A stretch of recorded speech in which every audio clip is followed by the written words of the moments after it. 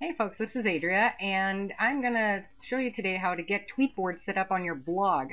So a couple of folks came back from the 140 conference talking about Tweetboard, and they were like, well, what is this? How do I get it set up? And I said, no worries, I'll show you.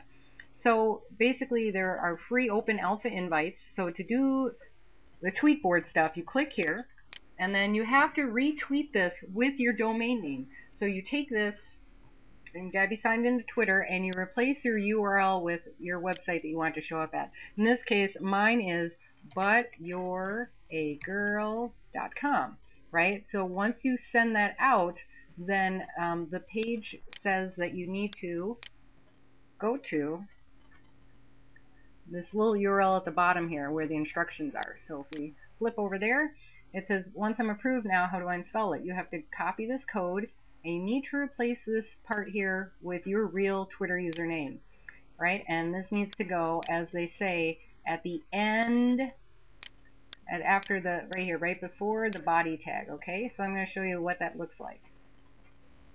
Okay, so what that means is we copy this bit of code, right? And then we can right click and do copy, put that on our clipboard. Then I'm going to bring up FileZilla, which is my FTP file transfer application to my blog, to my website. Here we go. And I'm going to open up my directory. I'm going to go inside public HTML. I'm going to go inside WP content. I'm going to go inside themes. I'm going to open up the theme that I am currently using, which is Titan. And I'm doing this on an additional blog. I've already done it on one, but I often tweet for multiple blogs from one account. So the file that you most likely want to open up is the footer. So I'm going to right click and do edit.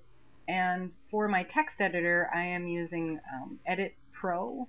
They have Edit Pro Lite, Etpad Pro Lite that you can use as well.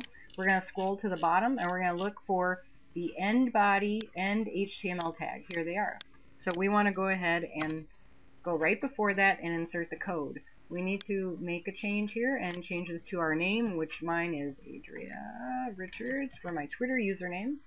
Then we need to save that, and we need to upload it back up to the website. So I'm going to bring back up FileZilla. FileZilla is going to say, hey Adria, do you want to upload this? I'm going to say, I sure do. Thank you very much. Now in the meantime, this is what it looked like. I sent a request saying I would like, this to be added for this domain, this blog, right? And then what happened was the bot for Tweetboard said, hey, Adria Richards, you have been approved, yada yada, follow these instructions. So I did this already on But You're a Girl, and so this is what it looks like. After you get this set up, you may go, well, there aren't any tweets in here. Where are all my tweets? The last thing you need to do is you need to make sure that you sign in with the account that you set up. So here it says Adria Richards.